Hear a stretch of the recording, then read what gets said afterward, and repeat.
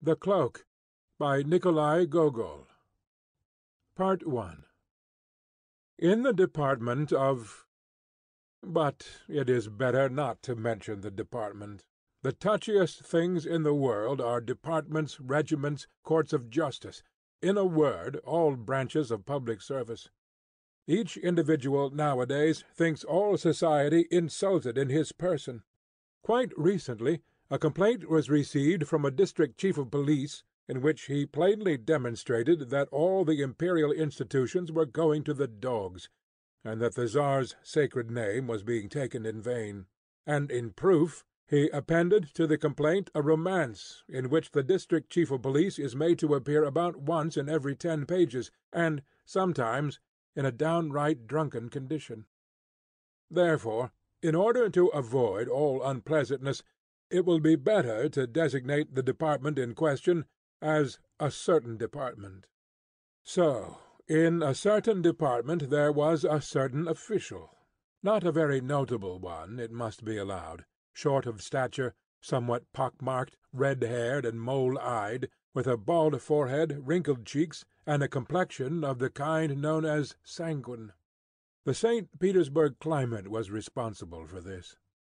As for his official rank, with us Russians the rank comes first, he was what is called a perpetual titular councillor, over which, as is well known, some writers make merry and crack their jokes, obeying the praiseworthy custom of attacking those who cannot bite back. His family name was Bashmachkin. The name is evidently derived from bashmak, shoe, but when, at what time, and in what manner is not known. His father and grandfather, and all the Bashmachkins, always wore boots, which were resoled 2 or 3 times a year. His name was Akaky Akakiyevich. It may strike the reader as rather singular and far-fetched, but he may rest assured that it was by no means far-fetched, and that the circumstances were such that it would have been impossible to give him any other. This was how it came about. Akaky Akakiyevich was born, if my memory fails me not, in the evening on the 23rd of March. His mother, the wife of a government official and a very fine woman, made all due arrangements for having the child baptized. She was lying on the bed opposite the door. On her right stood the godfather, Ivan Ivanovitch Eroshkin, a most estimable man, who served as the head clerk of the Senate, and the godmother, Arina Semyonovna Bilobrinchkova, the wife of an officer of the quarter, and a woman of rare virtues. They offered the mother her choice of 3 names, Mokia, Sosia, or that the child should be called after the martyr Kozdazat. "No," said the good woman, "all those names are poor." In order to please her, they opened the calendar at another place. 3 more names appeared, Trifili, Dula, Varakasi. "This is awful," said the old woman. "What names! I truly never heard the like. I might have put up with Varadat or Varuk, but not Trifili and Varakasi." They turned to another page, and found Pavsikaki and Vaktisi. "Now I see," said the old woman, "that it is plainly fate. And since such is the case, it will be better to name him after his father. His father's name was Akaky, so let his son's name be Akaky too." In this manner he became Akaky Akakiyevich. They christened the child, whereat he wept and made a grimace, as though he foresaw that he was to be a titular councillor. In this manner did it all come about. We have mentioned it in order that the reader might see for himself that it was a case of necessity, and that it was utterly impossible to give him any other name. When and how he entered the department, and who appointed him, no one could remember. However much the directors and chiefs of all kinds were changed, he was always to be seen in the same place, the same attitude, the same occupation, always the letter-copying clerk, so that it was afterwards affirmed that he had been born in uniform with a bald head. No respect was shown him in the department. The porter not only did not rise from his seat when he passed, but never even glanced at him, any more than if a fly had flown through the reception-room. His superiors treated him in coolly despotic fashion. Some insignificant assistant to the head clerk would thrust a paper under his nose without so much as saying, "Copy," or "Here's an interesting little case," or anything else agreeable, as is customary amongst well-bred officials. And he took it, looking only at the paper, and not observing who handed it to him, or whether he had the right to do so, simply took it, and set about copying it. The young officials laughed at and made fun of him, so far as their official wit permitted, told in his presence various stories concocted about him, and about his landlady, an old woman of 70, declared that she beat him, asked when the wedding was to be, and strew bits of paper over his head, calling them snow. But Akaky Akakiyevich answered not a word, any more than if there had been no one there besides himself. It even had no effect upon his work. Amid all these annoyances he never made a single mistake in a letter. But if the joking became wholly unbearable, as when they jogged his head and prevented his attending to his work, he would exclaim, "Leave me alone! Why do you insult me?" And there was something strange in the words and the voice in which they were uttered. There was in it something which moved to pity. So much so that one young man, a newcomer, who, taking pattern by the others, had permitted himself to make sport of Akaky, suddenly stopped short, as though all about him had undergone a transformation and presented itself in a different aspect. Some unseen force repelled him from the comrades whose acquaintance he had made on the supposition that they were decent, well-bred men. Long afterwards, in his gayest moments, there recurred to his mind the little official with the bald forehead, with his heart-rending words, "Leave me alone! Why do you insult me?" In these moving words other words resounded. "I am thy brother."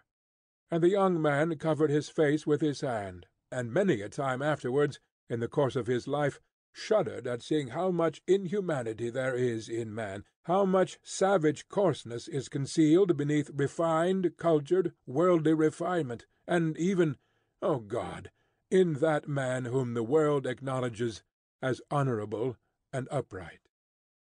It would be difficult to find another man who lived so entirely for his duties.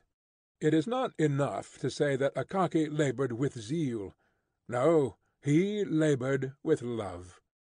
In his copying he found a varied and agreeable employment. Enjoyment was written on his face. Some letters were even favourites with him, and when he encountered these, he smiled, winked, and worked with his lips, till it seemed as though each letter might be read in his face as his pen traced it.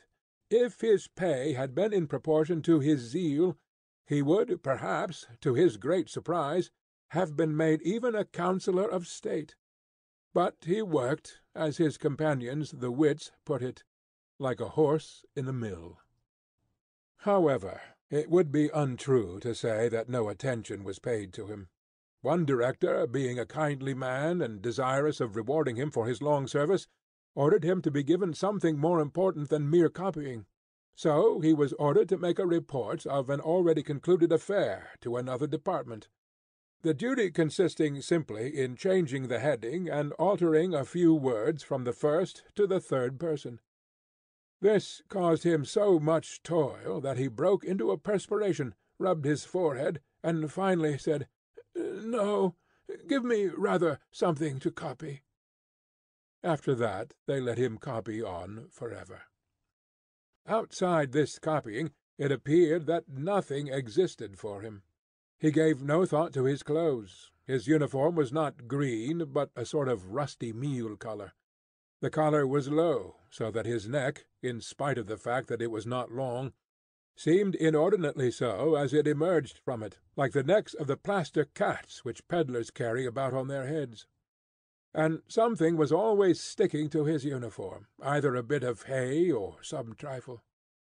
Moreover, he had a peculiar knack, as he walked along the street, of arriving beneath a window just as all sorts of rubbish was being flung out of it. Hence he always bore about on his hat scraps of melon rinds and other such articles.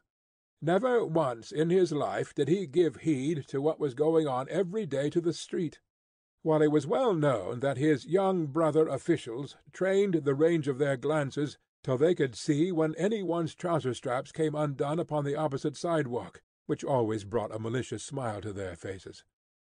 But Akaky Akakiyevich saw in all things the clean, even strokes of his written lines, and only when a horse thrust his nose from some unknown quarter over his shoulder, and sent a whole gust of wind down his neck from his nostrils, did he observe that he was not in the middle of a line, but in the middle of the street. On reaching home, he sat down at once at the table, sipped his cabbage soup up quickly, and swallowed a bit of beef with onions, never noticing their taste, and gulping down everything with flies and anything else which the Lord happened to send at the moment. When he saw that his stomach was beginning to swell, he rose from the table and copied papers which he had brought home. If there happened to be none, he took copies for himself, for his own gratification, especially if the document was noteworthy, not on account of its style, but of its being addressed to some distinguished person.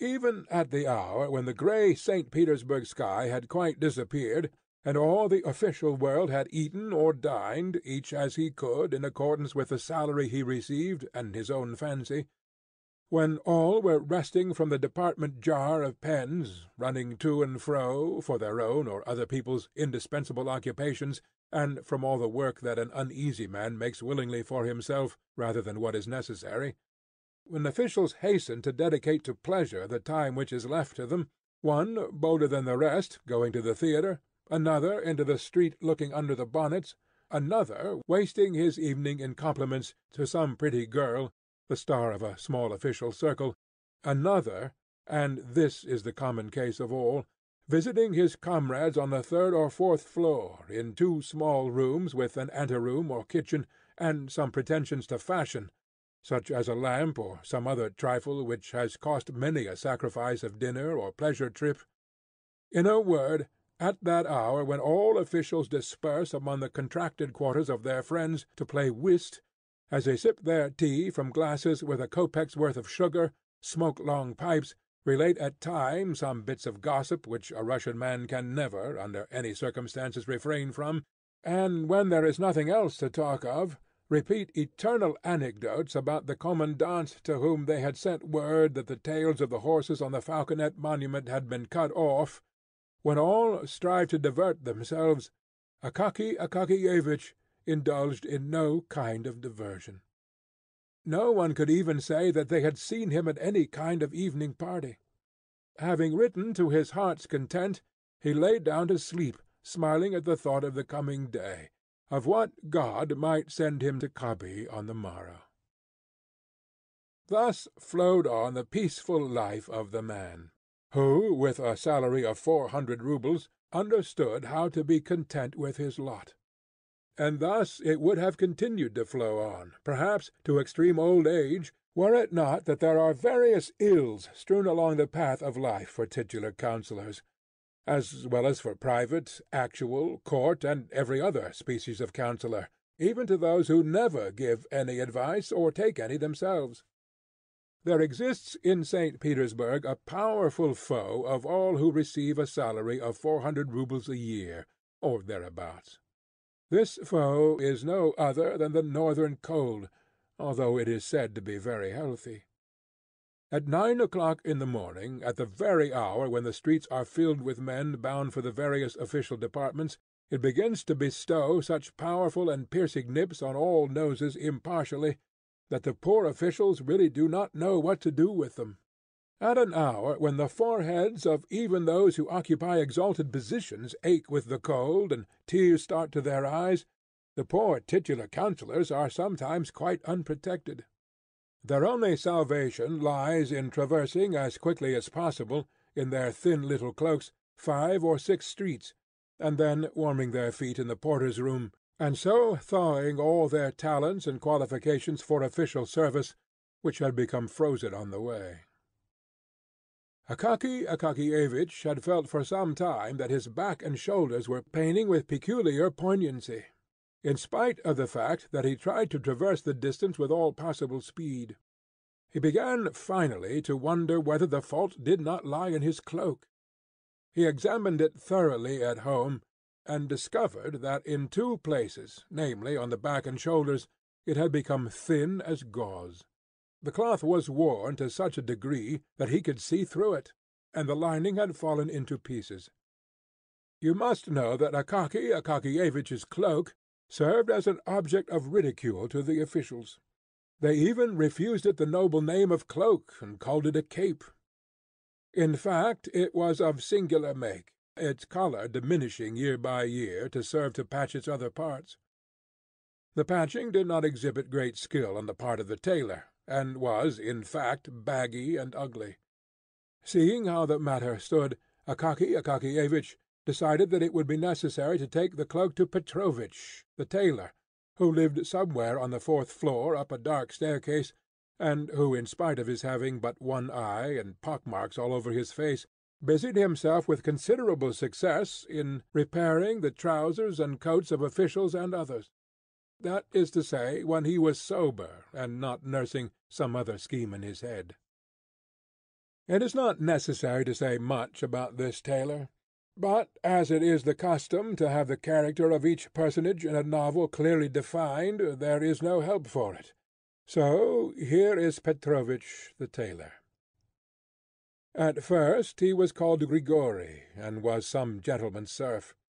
He commenced calling himself Petrovich from the time when he received his free papers, and further began to drink heavily on all holidays, at first on the great ones, and then on all church festivals without discrimination, wherever a cross stood in the calendar. On this point he was faithful to ancestral custom, and when quarrelling with his wife, he called her a low female and a German. As we have mentioned his wife, it will be necessary to say a word or two about her.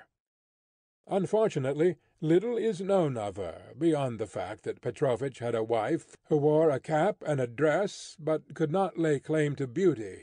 At least, no one but the soldiers of the guard even looked under her cap when they met her. Ascending the staircase which led to Petrovich's room, which staircase was all soaked with dish-water, and reeked with the smell of spirits which affects the eyes, and is an inevitable adjunct to all dark stairways in St. Petersburg houses, ascending the stairs, Akaky Akakiyevich pondered how much Petrovich would ask, and mentally resolved not to give more than 2 roubles. The door was open, for the mistress, in cooking some fish, had raised such a smoke in the kitchen that not even the beetles were visible. Akaky Akakiyevich passed through the kitchen unperceived, even by the housewife, and at length reached a room where he beheld Petrovich seated on a large unpainted table, with his legs tucked under him like a Turkish pasha. His feet were bare, after the fashion of tailors as they sit at work, and the first thing which caught the eye was his thumb, with a deformed nail thick and strong as a turtle's shell. About Petrovich's neck hung a skein of silk and thread, and upon his knees lay some old garment. He had been trying unsuccessfully for 3 minutes to thread his needle, and was enraged at the darkness and even at the thread, growling in a low voice, "It won't go through, the barbarian! You pricked me, you rascal!" Akaky Akakiyevich was vexed at arriving at the precise moment when Petrovich was angry. He liked to order something of Petrovich when he was a little downhearted, or, as his wife expressed it, when he had settled himself with brandy, the one-eyed devil. Under such circumstances Petrovich generally came down in his price very readily, and even bowed and returned thanks. Afterwards, to be sure, his wife would come complaining that her husband had been drunk, and so had fixed the price too low. But if only a 10-kopeck piece were added, then the matter would be settled. But now it appeared that Petrovich was in a sober condition, and therefore rough, taciturn, and inclined to demand Satan only knows what price. Akaky Akakiyevich felt this, and would gladly have beat a retreat, but he was in for it. Petrovich screwed up his one eye very intently at him, and Akaky Akakiyevich involuntarily said, "How do you do, Petrovich?" "I wish you a good morning, sir," said Petrovitch, squinting at Akaky Akakiyevich's hands to see what sort of booty he had brought. "I, to you, Petrovitch, this—" It must be known that Akaky Akakiyevich expressed himself chiefly by prepositions, adverbs, and scraps of phrases which had no meaning whatever. If the matter was a very difficult one, he had a habit of never completing his sentences, so that frequently, having begun a phrase with the words, "This, in fact, is quite—" he forgot to go on, thinking he had already finished it. "What is it?" asked Petrovitch, and with his one eye scanned Akaky Akakiyevich's whole uniform from the collar down to the cuffs, the back, the tails, the buttonholes, all of which were well known to him, since they were his own handiwork. Such is the habit of tailors. It is the first thing they do on meeting one. "But here, this, Petrovitch, a cloak, a cloth, here, you see, everywhere, in different places, it is quite strong. It is a little dusty, and looks old, but it is new. Only here, in one place, it is a little, on the back, and here on one of the shoulders. It is a little worn, yes. Here on this shoulder it is a little. Do you see? That is all, and a little work." Petrovitch took the cloak, spread it out, to begin with, on the table, looked at it hard, shook his head, reached out his hand to the window-sill for his snuff-box, adorned with the portrait of some general, though what general is unknown, for the place where the face should have been had been rubbed through by the finger, and a square bit of paper had been pasted over it. Having taken a pinch of snuff, Petrovitch held up the cloak and inspected it against the light, and again shook his head. Then he turned it, lining upwards, and shook his head once more. After which he again lifted the general adorned lid with its bit of pasted paper, and having stuffed his nose with snuff, closed and put away the snuff-box, and said finally, "No, it is impossible to mend it. It is a wretched garment." Akaky Akakiyevich's heart sank at these words. "Why is it impossible, Petrovitch?" he said, almost in the pleading voice of a child. "All that ails it is that it is worn on the shoulders. You must have some pieces of—" "Yes, patches could be found. Patches are easily found," said Petrovitch. "But there's nothing to sew them to. The thing is completely rotten. If you put a needle to it, see, it will give way. Let it give way, and you can put another patch at once. But there is nothing to put the patches on to. There's no use in strengthening it. It is too far gone. It's lucky that it's cloth, for if the wind were to blow, it would fly away." "Well, strengthen it again. How is this? In fact—" "No," said Petrovitch decisively. "There is nothing to be done with it. It's a thoroughly bad job. You'd better, when the cold winter weather comes on, make yourself some gaiters out of it, because stockings are not warm. The Germans invented them in order to make more money." Petrovitch loved on all occasions to have a fling at the Germans. "But it is plain. You must have a new cloak." At the word "new" all grew dark before Akaky Akakiyevich's eyes, and everything in the room began to whirl round. The only thing he saw clearly was the general with the paper face on the lid of Petrovitch's snuff-box. "A new one?" said he, as if still in a dream. "Why, I have no money for that." "Yes, a new one," said Petrovitch, with barbarous composure. "Well, if it came to a new one, You mean, how much would it cost?" "Yes." "Well, you would have to lay out 150 or more," said Petrovitch, and pursed up his lips significantly. He liked to produce powerful effects, liked to stun utterly and suddenly, and then to glance sideways to see what face the stunned person would put on the matter. 150 roubles for a cloak? shrieked poor Akaky Akakiyevich, perhaps for the first time in his life, for his voice had always been distinguished by softness. "Yes, sir," said Petrovich, "for any kind of cloak. If you have a marten fur on the collar, or a silk-lined hood, it will mount up to 200. "Petrovich, please," said Akaky Akakiyevich in a beseeching tone, not hearing and not trying to hear Petrovich's words, and disregarding all his effects. "Some repairs, in order that it may wear yet a little longer." "No, it would only be a waste of time and money," said Petrovich. And Akaky Akakiyevich went away after these words utterly discouraged.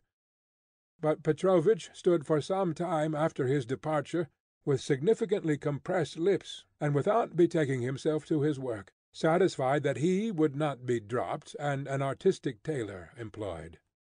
Akaky Akakiyevich went out into the street as if in a dream. "Such an affair!" he said to himself. "I did not think it had come to—" And then, after a pause, he added, "Well, so it is. See what it has come to at last, and I never imagined that it was so." Then followed a long silence, after which he exclaimed, "Well, so it is. See what already. Nothing unexpected, that.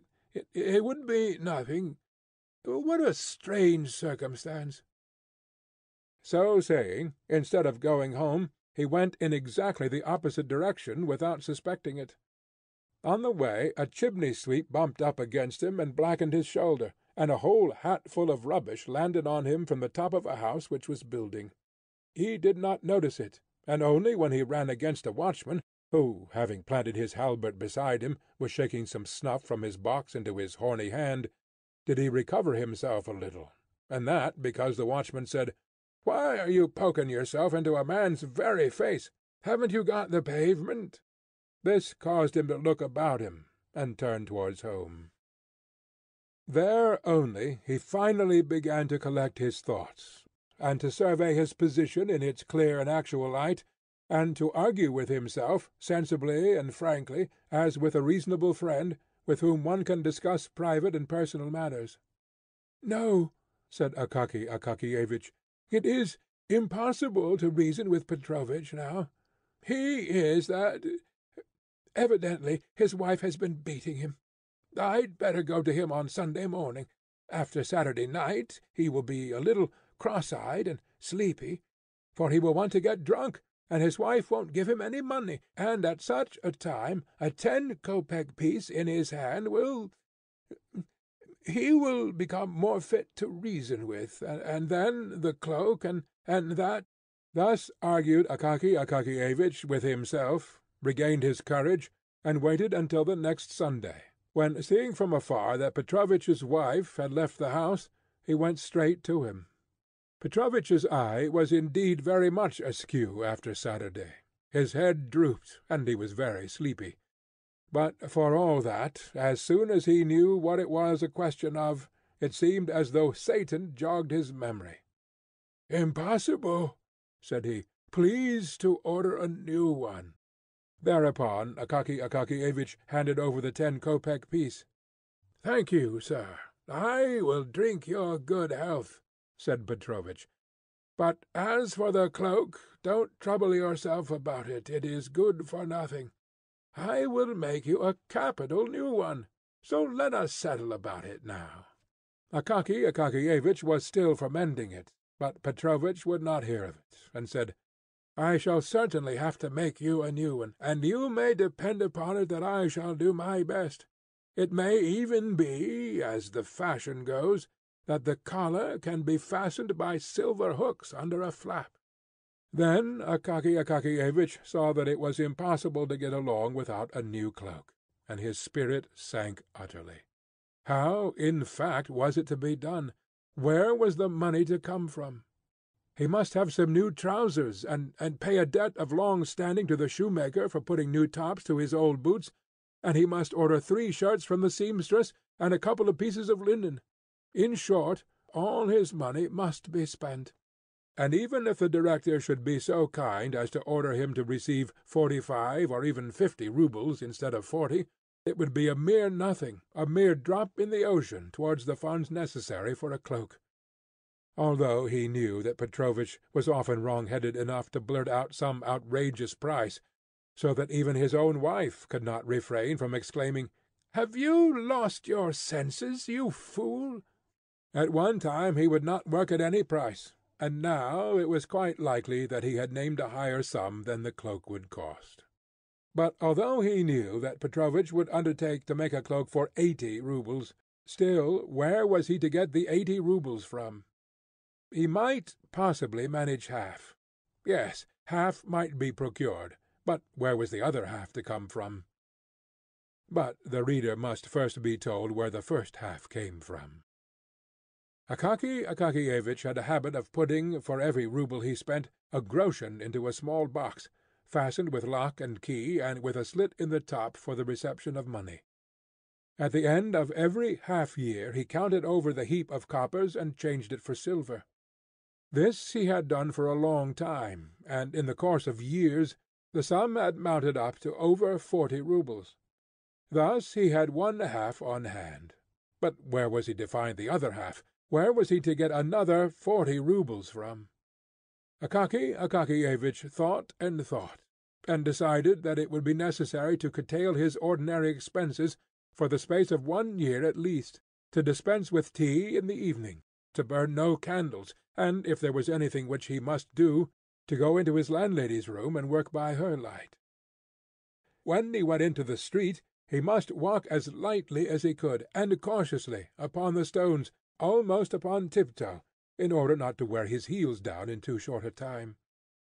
He must give the laundress as little to wash as possible, and, in order not to wear out his clothes, he must take them off as soon as he got home, and wear only his cotton dressing-gown, which had been long and carefully saved.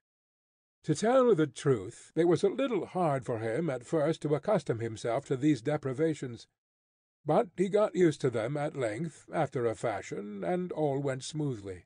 He even got used to being hungry in the evening, but he made up for it by treating himself, so to say, in spirit, by bearing ever in mind the idea of his future cloak. From that time forth his existence seemed to become in some way fuller, as if he were married, or as if some other man lived in him, as if, in fact, he were not alone, and some pleasant friend had consented to travel along life's path with him, the friend being no other than the cloak, with thick wadding and a strong lining, incapable of wearing out. He became more lively, and even his character grew firmer, like that of a man who has made up his mind and set himself a goal. From his face and gait, doubt and indecision, all hesitating and wavering, disappeared of themselves. Fire gleamed in his eyes, and occasionally the boldest and most daring ideas flitted through his mind. Why not, for instance, have marten fur on the collar? The thought of this almost made him absent-minded. Once, in copying a letter, he nearly made a mistake, so that he exclaimed almost aloud, "Oog!" and crossed himself.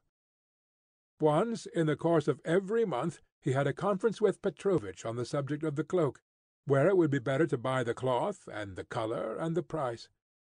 He always returned home satisfied, though troubled, reflecting that the time would come at last when it could all be bought, and then the cloak made. The affair progressed more briskly than he had expected.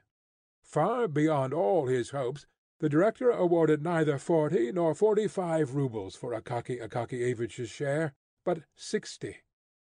Whether he suspected that Akaky Akakiyevich needed a cloak, or whether it was merely chance, at all events 20 extra roubles were by this means provided. This circumstance hastened matters. 2 or 3 months more of hunger, and Akaky Akakiyevich had accumulated about 80 roubles. His heart, generally so quiet, began to throb. On the first possible day he went shopping in company with Petrovich. They bought some very good cloth, and at a reasonable rate too, for they had been considering the matter for 6 months, and rarely let a month pass without their visiting the shops to inquire prices. Petrovich himself said that no better cloth could be had. For lining they selected a cotton stuff, but so firm and thick that Petrovich declared it to be better than silk, and even prettier and more glossy. They did not buy the marten fur, because it was, in fact, dear, but in its stead they picked out the very best of catskin which could be found in the shop, and which might, indeed, be taken for marten at a distance. Petrovich worked at the cloak 2 whole weeks, but there was a great deal of quilting, otherwise it would have been finished sooner. He charged 12 roubles for the job. It could not possibly have been done for less. It was all sewed with silk in small double seams, and Petrovich went over each seam afterwards with his own teeth, stamping in various patterns. It is difficult to say precisely on what day, but probably the most glorious one in Akaky Akakiyevich's life, when Petrovich at length brought home the cloak. He brought it in the morning, before the hour when it was necessary to start for the department. Never did a cloak arrive so exactly in the nick of time, for the severe cold had set in, and it seemed to threaten to increase. Petrovich brought the cloak himself, as befits a good tailor. On his countenance was a significant expression, such as Akaky Akakiyevich had never beheld there. He seemed fully sensible that he had done no small deed, and crossed a gulf separating tailors who put in linings and execute repairs from those who make new things. He took the cloak out of the pocket-handkerchief in which he had brought it. The handkerchief was fresh from the laundress, and he put it in his pocket for use. Taking out the cloak, he gazed proudly at it, held it up with both hands, and flung it skilfully over the shoulders of Akaky Akakiyevich. Then he pulled it and fitted it down behind with his hand, and he draped it around Akaky Akakiyevich without buttoning it. Akaky Akakiyevich, like an experienced man, wished to try the sleeves. Petrovich helped him on with them, and it turned out that the sleeves were satisfactory also. In short, the cloak appeared to be perfect, and most seasonable. Petrovich did not neglect to observe that it was only because he lived in a narrow street and had no signboard, and had known Akaky Akakiyevich so long, that he had made it so cheaply, but that if he had been in business on the Nevsky Prospect, he would have charged 75 roubles for the making alone. Akaky Akakiyevich did not care to argue this point with Petrovich. He paid him, thanked him, and set out at once in his new cloak for the department. Petrovich followed him, and pausing in the street, gazed long at the cloak in the distance, after which he went to one side expressly to run through a crooked alley, and emerge again into the street beyond, to gaze once more upon the cloak from another point, namely, directly in front. End of Part 1. Part 2. Meantime Akaky Akakiyevich went on in holiday mood. He was conscious every second of the time that he had a new cloak on his shoulders, and several times he laughed with internal satisfaction. In fact, there were 2 advantages. One was its warmth, the other its beauty. He saw nothing of the road, but suddenly found himself at the department. He took off his cloak in the anteroom, looked it over carefully, and confided it to the special care of the attendant.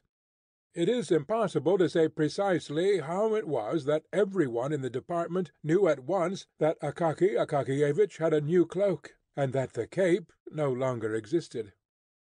All rushed at the same moment into the anteroom to inspect it. They congratulated him, and said pleasant things to him, so that he began at first to smile, and then to grow ashamed.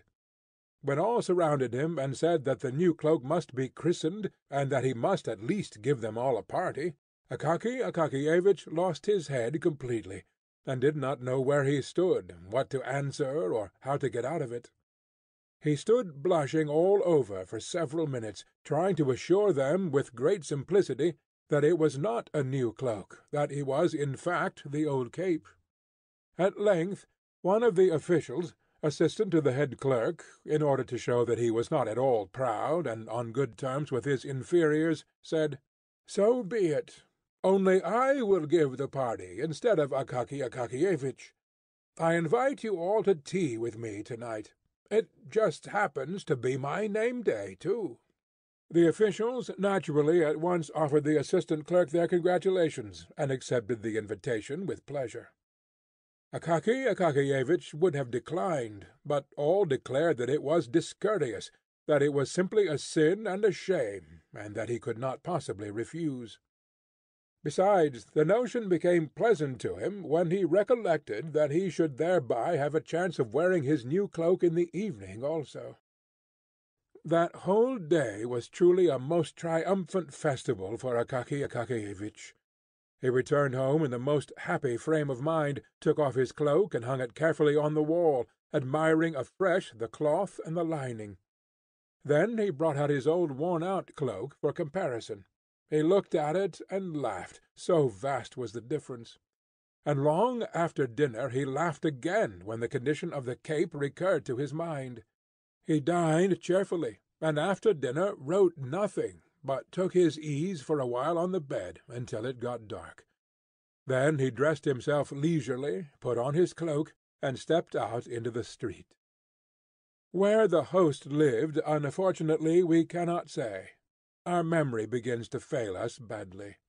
The houses and streets in St. Petersburg have become so mixed up in our head that it is very difficult to get anything out of it again in proper form. This much is certain, that the official lived in the best part of the city, and therefore it must have been anything but near to Akaky Akakiyevich's residence. Akaky Akakiyevich was first obliged to traverse a kind of wilderness of deserted, dimly lighted streets, but in proportion as he approached the official's quarter of the city, the streets became more lively, more populous, and more brilliantly illuminated. Pedestrians began to appear. Handsomely dressed ladies were more frequently encountered. The men had otter-skin collars to their coats. Shabby sleighmen, with their wooden-railed sledges stuck over with brass-headed nails, became rarer, whilst on the other hand more and more drivers in red velvet caps, lacquered sledges, and bearskin coats began to appear, and carriages with rich hammer-cloths flew swiftly through the streets, their wheels scrunching the snow. Akaky Akakiyevich gazed upon all this as upon a novel sight. He had not been in the streets during the evening for years. He halted out of curiosity before a shop window to look at a picture representing a handsome woman who had thrown off her shoe, thereby baring her whole foot in a very pretty way, whilst behind her the head of a man with whiskers and a handsome moustache peeped through the doorway of another room. Akaky Akakiyevich shook his head and laughed, and then went on his way. Why did he laugh? Either because he had met with a thing utterly unknown, but for which every one cherishes nevertheless some sort of feeling, or else he thought, like many officials, "Well, those French, what is to be said? If they do go in for anything of that sort, why—" But possibly he did not think at all. Akaky Akakiyevich at length reached the house in which the head clerk's assistant lodged. He lived in fine style. The staircase was lit by a lamp, his apartment being on the second floor. On entering the vestibule, Akaky Akakiyevich beheld a whole row of galoshes on the floor. Among them, in the centre of the room, stood a samovar, humming and emitting clouds of steam. On the walls hung all sorts of coats and cloaks, among which there were even some with beaver collars or velvet facings. Beyond, the buzz of conversation was audible, and became clear and loud when the servant came out with a tray full of empty glasses, cream jugs, and sugar bowls. It was evident that the officials had arrived long before, and had already finished their first glass of tea. Akaky Akakiyevich, having hung up his own cloak, entered the inner room. Before him all at once appeared lights, officials, pipes, and card-tables, and he was bewildered by a sound of rapid conversation rising from all the tables, and the noise of moving chairs. He halted very awkwardly in the middle of the room, wondering what he ought to do. But they had seen him. They received him with a shout, and all thronged at once into the anteroom, and there took another look at his cloak. Akaky, although somewhat confused, was frank-hearted, and could not refrain from rejoicing when he saw how they praised his cloak. Then, of course, they all dropped him and his cloak, and returned, as was proper, to the tables set out for whist. All this, the noise, the talk, and the throng of people, was rather overwhelming to Akaky. He simply did not know where he stood, or where to put his hands, his feet, and his whole body. Finally he sat down by the players, looked at the cards, gazed at the face of one and another, and after a while began to gape and to feel that it was wearisome, the more so as the hour was already long past when he usually went to bed. He wanted to take leave of the host, but they would not let him go, saying that he must not fail to drink a glass of champagne in honour of his new garment. In the course of an hour, supper, consisting of vegetable salad, cold veal, pastry, confectioner's pies, and champagne, was served. They made Akaky drink 2 glasses of champagne, after which he felt things grow livelier. Still he could not forget that it was 12 o'clock, and that he should have been at home long ago. In order that the host might not think of some excuse for detaining him, he stole out of the room quickly, sought out in the anteroom his cloak, which, to his sorrow, he found lying on the floor, brushed it, picked up every speck upon it, put it on his shoulders, and descended the stairs to the street. In the street all was still bright. Some petty shops, those permanent clubs of servants and all sorts of folks, were open. Others were shut, but nevertheless showed a streak of light the whole length of the door-crack, indicating that they were not yet free of company, and that probably some domestics, male and female, were finishing their stories and conversations, whilst leaving their masters in complete ignorance as to their whereabouts. Akaky went on in a happy frame of mind. He even started to run, without knowing why, after some lady, who flew past like a flash of lightning. But he stopped short, and went on very quietly as before, wondering why he had quickened his pace. Soon there spread before him these deserted streets which are not cheerful in the daytime, to say nothing of the evening. Now they were even more dim and lonely. The lanterns began to grow rarer. Oil evidently had been less liberally supplied. Then came wooden houses and fences. Not a soul anywhere. Only the snow sparkled in the streets and mournfully veiled the low-roofed cabins with their dozed shutters. He approached the spot where the street crossed a vast square, with houses barely visible on its farther side, a square which seemed a fearful desert. Afar, a tiny spark glimmered from some watchman's box, which seemed to stand on the edge of the world. Akaky's cheerfulness diminished at this point in a marked degree. He entered the square, not without an involuntary sensation of fear, as though his heart warned him of some evil. He glanced back, and on both sides it was like a sea about him. "No, it is better not to look," he thought, and went on, closing his eyes. When he opened them, to see whether he was near the end of the square, he suddenly beheld, standing just before his very nose, some bearded individuals of precisely what sort he could not make out. All grew dark before his eyes, and his heart throbbed. "Of course the cloak is mine," said one of them in a loud voice, seizing hold of his collar. Akaky was about to shout, "Help!" when the second man thrust a fist, about the size of an official's head, at his very mouth, muttering, "Just you dare to scream!" Akaky felt them strip off his cloak and give him a kick. He fell headlong upon the snow, and felt no more. In a few minutes he recovered consciousness and rose to his feet, but no one was there.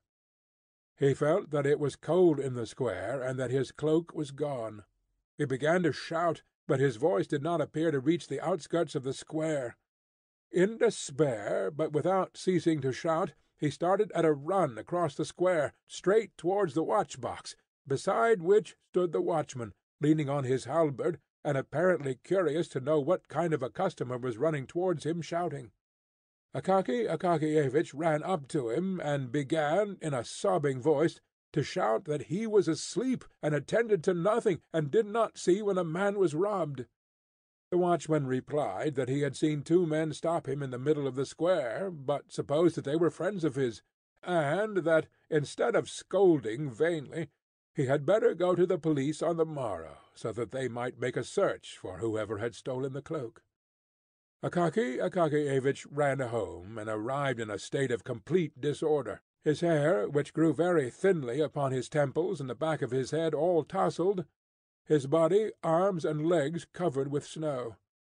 The old woman, who was mistress of his lodgings, on hearing a terrible knocking, sprang hastily from her bed, and with only one shoe on, ran to open the door, pressing the sleeve of her chemise to her bosom out of modesty. But when she had opened it, she fell back on beholding Akaky Akakiyevich in such a condition. When he had told her about the affair, she clasped her hands, and said that he must go straight to the district chief of police, for his subordinate would turn up his nose, promise well, and drop the matter there. The very best thing to do, therefore, would be to go to the district chief, whom she knew, because Finnish Anna, her former cook, was now nurse at his house. She often saw him passing the house, and he was at church every Sunday, praying, but at the same time gazing cheerfully at everybody, so that he must be a good man, judging from all appearances. Having listened to this opinion, Akaky Akakiyevich betook himself sadly to his room, and how he spent the night there, any one who can put himself in another's place may readily imagine. Early in the morning he presented himself at the district chief's, but was told the official was asleep. He went again at 10, and was again informed that he was asleep. At 11, and they said, "The superintendent is not at home." At dinner-time, and the clerks in the anteroom would not admit him on any terms, and insisted upon knowing his business. So that at last, for once in his life, Akaky Akakiyevich felt an inclination to show some spirit, and said curtly that he must see the chief in person, that they ought not to presume to refuse him entrance, that he came from the Department of Justice, and that when he complained of them, they would see. The clerks dared make no reply to this, and one of them went to call the chief, who listened to the strange story of the theft of the coat. Instead of directing his attention to the principal points of the matter, he began to question Akaky Akakiyevich. Why was he going home so late? Was he in the habit of doing so, or had he been to some disorderly house? So that Akaky Akakiyevich got thoroughly confused, and left him without knowing whether the affair of his cloak was in proper train or not. All that day, for the first time in his life, he never went near the department. The next day he made his appearance, very pale and in his old cape, which had become even more shabby. The news of the robbery of the cloak touched many, although there were some officials present who never lost an opportunity, even such a one as the present, of ridiculing Akaky Akakiyevich. They decided to make a collection for him on the spot, but the officials had already spent a great deal in subscribing for the director's portrait, and for some book, at the suggestion of the head of that division, who was a friend of the author, and so the sum was trifling. One of them, moved by pity, resolved to help Akaky Akakiyevich with some good advice at least, and told him that he ought not to go to the police, for although it might happen that a police officer, wishing to win the approval of his superiors, might hunt up the cloak by some means, still his cloak would remain in the possession of the police if he did not offer legal proof that it belonged to him. The best thing for him, therefore, would be to apply to a certain prominent personage, since this prominent personage, by entering into relation with the proper persons, could greatly expedite the matter. As there was nothing else to be done, Akaky Akakiyevich decided to go to the prominent personage. What was the exact official position of the prominent personage remains unknown to this day. The reader must know that the prominent personage had but recently become a prominent personage, having up to that time been only an insignificant person. Moreover, His present position was not considered prominent in comparison with others still more so. But there is always a circle of people to whom what is insignificant in the eyes of others is important enough. Moreover, he strove to increase his importance by sundry devices. For instance, he managed to have the inferior officials meet him on the staircase when he entered upon his service. No one was to presume to come directly to him, but the strictest etiquette must be observed. The collegiate recorder must make a report to the government secretary, the government secretary to the titular councillor, or whatever other man was proper, and all business must come before him in this manner. In Holy Russia all is thus contaminated with the love of imitation. Every man imitates and copies his superior. They even say that a certain titular councillor, when promoted to the head of some small separate office, immediately partitioned off a private room for himself, called it the audience-chamber, and posted at the door a lackey with red collar and braid, who grasped the handle of the door and opened to all comers, though the audience-chamber would hardly hold an ordinary writing-table. The manners and customs of the prominent personage were grand and imposing, but rather exaggerated. The main foundation of his system was strictness. Strictness, strictness, and always strictness, he generally said, and at the last word he looked significantly into the face of the person to whom he spoke. But there was no necessity for this, for the half-score of subordinates, who formed the entire force of the office, were properly afraid. On catching sight of him afar off, they left their work, and waited, drawn up in line, until he had passed through the room. His ordinary converse with his inferiors smacked of sternness, and consisted chiefly of 3 phrases. "How dare you?" "Do you know whom you are speaking to?" "Do you realize who is standing before you?" Otherwise he was a very kind-hearted man, good to his comrades, and ready to oblige. But the rank of general threw him completely off his balance. On receiving any one of that rank he became confused, lost his way, as it were, and never knew what to do. If he chanced to be among his equals, he was still a very nice kind of man, a very good fellow in many respects, and not stupid. But the very moment that he found himself in the society of people but one rank lower than himself, he became silent. And his situation aroused sympathy, the more so as he felt himself that he might have been making an incomparably better use of his time. In his eyes there was sometimes visible a desire to join some interesting conversation or group, but he was kept back by the thought, would it not be a very great condescension on his part? Would it not be familiar, and would he not thereby lose his importance? And in consequence of such reflections he always remained in the same dumb state, uttering from time to time a few monosyllabic sounds, and thereby earning the name of the most wearisome of men. To this prominent personage Akaky Akakiyevich presented himself, and this at the most unfavourable time for himself, though opportune for the prominent personage. The prominent personage was in his cabinet, conversing very gaily with an old acquaintance and companion of his childhood, whom he had not seen for several years, and who had just arrived, when it was announced to him that a person named Bashmachkin had come. He asked abruptly, "Who is he?" "Some official," he was informed. "Ah, he can wait. This is no time for him to call," said the important man. It must be remarked here that the important man lied outrageously. He had said all he had to say to his friend long before, and the conversation had been interspersed for some time with very long pauses, during which they merely slapped each other on the leg and said, "You think so, Ivan Abramovitch?" "Just so, Stepan Varlamovitch." Nevertheless, he ordered that the official should be kept waiting, in order to show his friend, a man who had not been in the service for a long time, but had lived at home in the country, how long officials had to wait in his anteroom.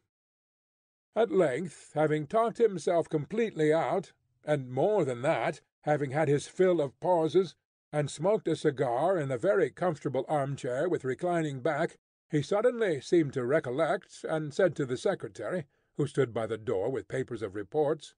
"So it seems that there is an official waiting to see me. Tell him that he may come in." On perceiving Akaky Akakiyevich's modest mien and his worn uniform, he turned abruptly to him and said, "What do you want?"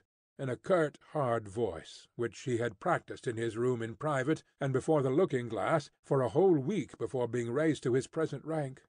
Akaky Akakiyevich, who was already imbued with a due amount of fear, became somewhat confused, and, as well as his tongue would permit, explained, with a rather more frequent addition than usual of the word that his cloak was quite new, and had been stolen in the most inhuman manner, that he had applied to him in order that he might, in some way, by his intermediation, that he might enter into correspondence with the chief of police and find the cloak.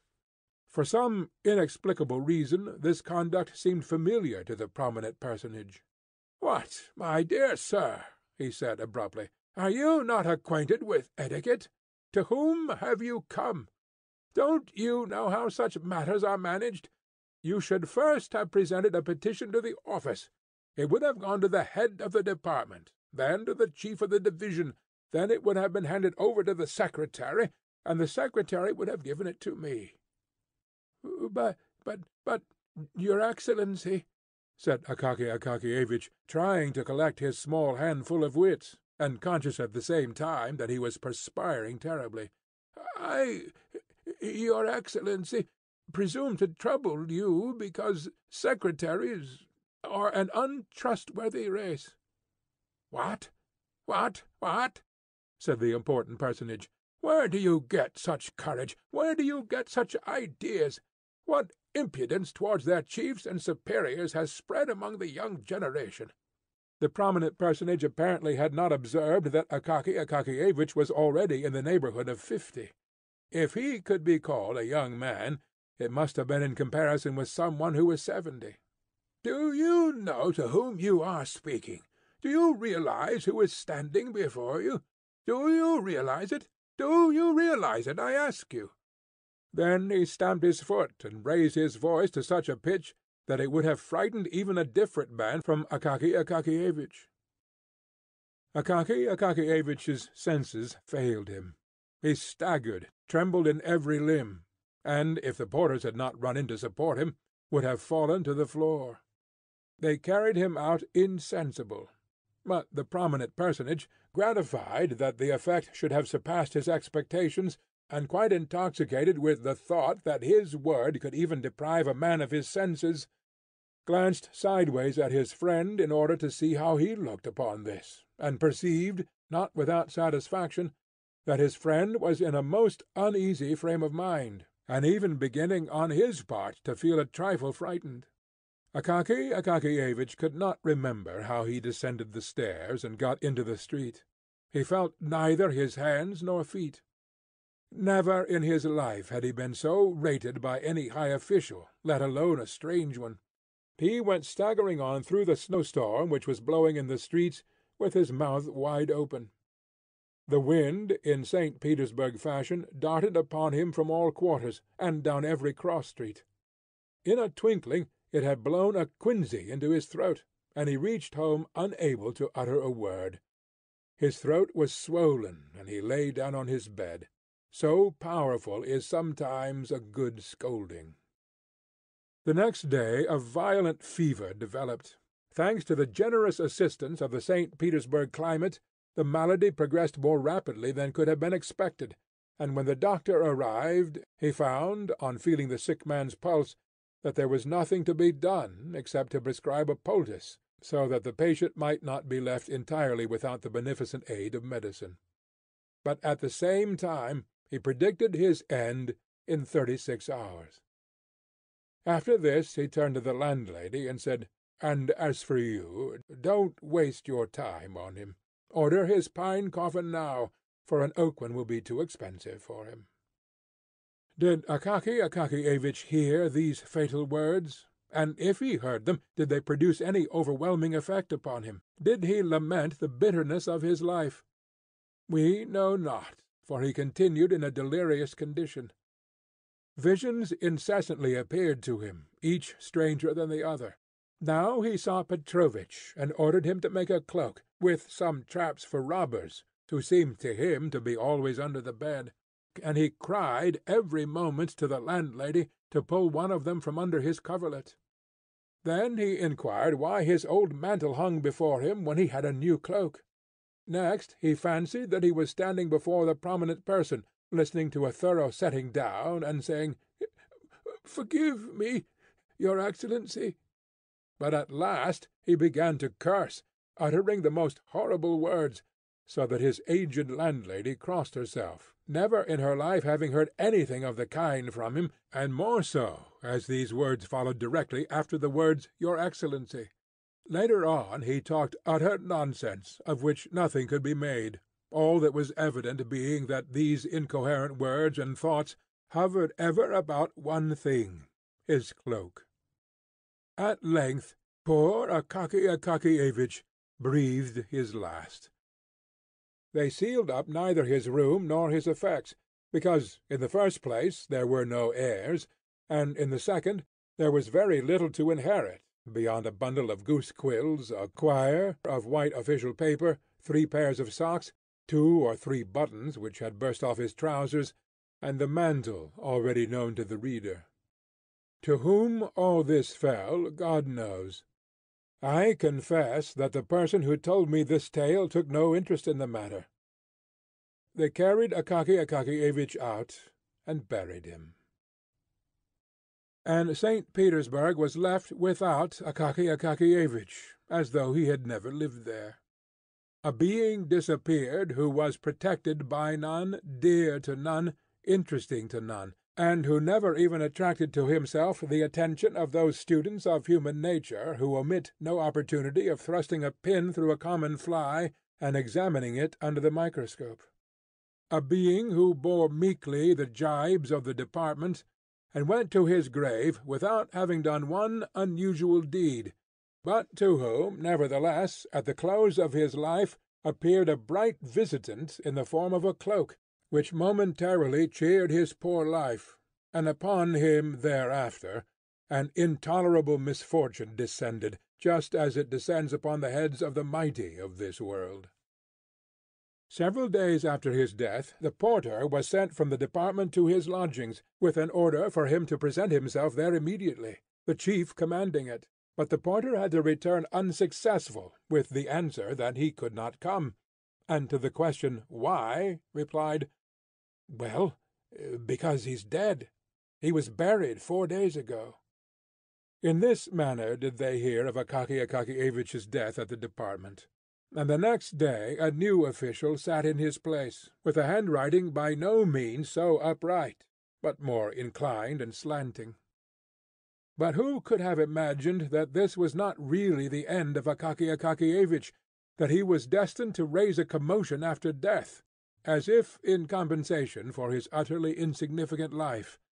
But so it happened, and our poor story unexpectedly gains a fantastic ending. A rumour suddenly spread through St. Petersburg that a dead man had taken to appearing on the Kalinkin Bridge and its vicinity at night in the form of an official seeking a stolen cloak, and that, under the pretext of its being the stolen cloak, he dragged, without regard to rank or calling, every one's cloak from his shoulders, be it catskin, beaver, fox, bear, sable, in a word, every sort of fur and skin which men adopted for their covering. One of the department officials saw the dead man with his own eyes, and immediately recognized in him Akaky Akakiyevich. This, however, inspired him with such terror that he ran off with all his might, and therefore did not scan the dead man closely, but only saw how the latter threatened him from afar with his finger. Constant complaints poured in from all quarters that the backs and shoulders, not only of titular but even of court councillors, were exposed to the danger of a cold on account of the frequent dragging off of their cloaks. Arrangements were made by the police to catch the corpse, alive or dead, at any cost, and punish him as an example to others in the most severe manner. In this they nearly succeeded, for a watchman, on guard in Kirinshkin Lane, caught the corpse by the collar on the very scene of his evil deeds, when attempting to pull off the frieze cloak of a retired musician. Having seized him by the collar, he summoned, with a shout, two of his comrades, whom he enjoined to hold him fast, while he himself felt for a moment in his boot, in order to draw out his snuff-box and refresh his frozen nose. But the snuff was of a sort which even a corpse could not endure. The watchman, having closed his right nostril with his finger, had no sooner succeeded in holding half a handful up to the left, than the corpse sneezed so violently that he completely filled the eyes of all three. While they raised their hands to wipe them, the dead man vanished completely, so that they positively did not know whether they had actually had him in their grip at all. Thereafter the watchmen conceived such a terror of dead men that they were afraid even to seize the living, and only screamed from a distance, "Hey there! Go your way!" So the dead official began to appear even beyond the Kalinkin bridge, causing no little terror to all timid people. But we have totally neglected that certain prominent personage who may really be considered as the cause of the fantastic turn taken by this true history.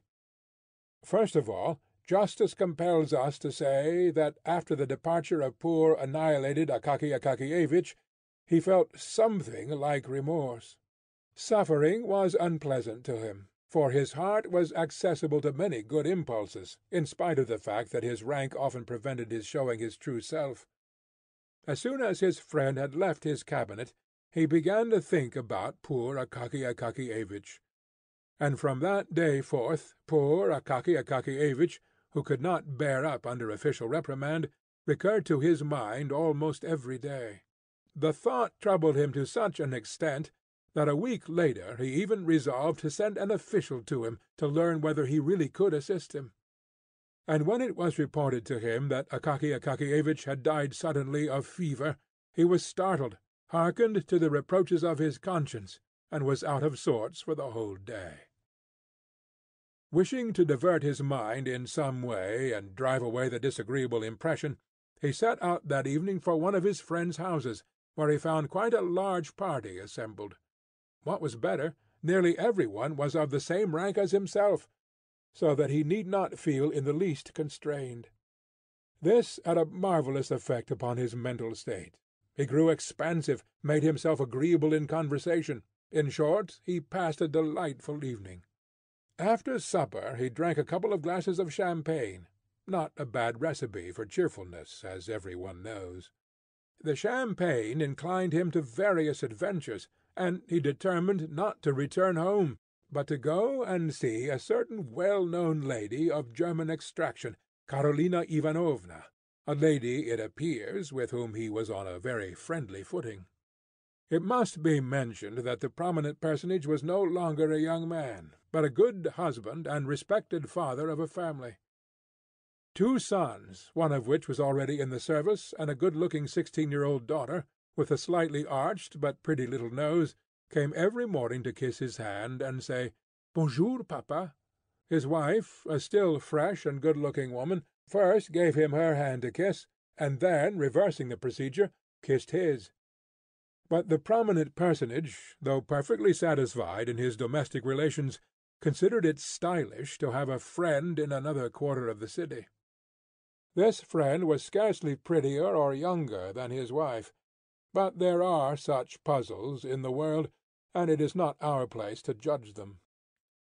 So the important personage descended the stairs, stepped into his sledge, said to the coachman, "To Karolina Ivanovna's," and wrapping himself luxuriously in his warm cloak, found himself in that delightful frame of mind than which a Russian can conceive nothing better, namely, when you think of nothing yourself, yet when the thoughts creep into your mind of your own accord, each more agreeable than the other, giving you no trouble either to drive them away or seek them. Fully satisfied, he recalled all the gay features of the evening just past, and all the mots which had made the little circle laugh. Many of them he repeated in a low voice, and found them quite as funny as before, so it is not surprising that he should laugh heartily at them. Occasionally, however, he was interrupted by gusts of wind, which, coming suddenly, God knows whence or why, cut his face, drove masses of snow into it, filled out his cloak collar like a sail, or suddenly blew it over his head with supernatural force, and thus caused him constant trouble to disentangle himself. Suddenly the important personage felt some one clutch him firmly by the collar. Turning round, he perceived a man of short stature in an old worn uniform, and recognized, not without terror, Akaky Akakievich. The official's face was white as snow, and looked just like a corpse's. But the horror of the important personage transcended all bounds when he saw the dead man's mouth open, and heard it utter the following remarks, while it breathed upon him the terrible odour of the grave. "Ah, here you are, at last! I have you! That's by the colour. I need your cloak. You took no trouble about mine, but reprimanded me. So now give up your own." The pallid, prominent personage almost died of fright. Brave as he was in the office and in the presence of inferiors generally, and although at the sight of his manly form and appearance every one said, "Ah, how much character he has!" at this crisis he, like many possessed of an heroic exterior, experienced such terror that, not without cause, he began to fear an attack of illness. He flung his cloak hastily from his shoulders, and shouted to his coachman in an unnatural voice, "Home at full speed!" The coachman, hearing the tone which is generally employed at critical moments, and even accompanied by something much more tangible, drew his head down between his shoulders in case of an emergency, flourished his whip, and flew on like an arrow. In a little more than 6 minutes the prominent personage was at the entrance of his own house. Pale, thoroughly scared, and cloakless, he went home instead of to Karolina Ivanovna's, reached his room somehow or other, and passed the night in the direst distress, so that the next morning over their tea his daughter said, "You are very pale to-day, papa." But papa remained silent, and said not a word to any one of what had happened to him, where he had been, or where he had intended to go. This occurrence made a deep impression upon him. He even began to say, "How dare you? Do you realize who is standing before you?" less frequently to the under-officials, and if he did utter the words, it was only after first having learned the bearings of the matter. But the most noteworthy point was that from that day forward the apparition of the dead official ceased to be seen. Evidently the prominent personage's cloak just fitted his shoulders. At all events, no more instances of his dragging cloaks from people's shoulders were heard of. But many active and solicitous persons could by no means reassure themselves, and asserted that the dead official still showed himself in distant parts of the city. In fact, one watchman in Kolomen saw with his own eyes the apparition come from behind a house. But the watchman was not a strong man, so he was afraid to arrest him, and followed him in the dark, until at length the apparition looked round, paused, and inquired, "What do you want?" at the same time showing such a fist as is never seen on living men. The watchman said, "Nothing," and turned back instantly. But the apparition was much too tall, wore huge moustaches, and, directing its steps apparently towards the Obukov bridge, disappeared in the darkness of the night. End of The Cloak, by Nikolai Gogol.